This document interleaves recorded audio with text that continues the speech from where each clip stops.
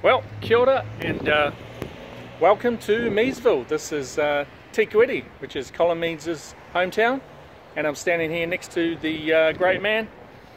Obviously this is a statue, not exactly Mr. Sir Colin Meads in the flesh, but it's as close as any of us can get now since he passed away last year. And we're in Te Kuiti on a Sunday, and it's a bloody beauty day, but unfortunately the exhibition is closed, so I can't show you inside, and you're not really allowed to take photos in there anyway. So if you're able to, I'll have a link to a YouTube video with some images and some video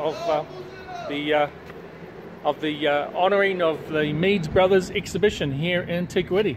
And if you take a look over here, we've got an image here of Colin and Stan. So if you take a look there, you'll see Stan, who played plenty of tests for the All Blacks, but of course the great man himself, Sir Colin Meads. So next time we are heading down to Te Kuiti, I'm definitely going to stop in on not on a Sunday, because it's closed on Sunday.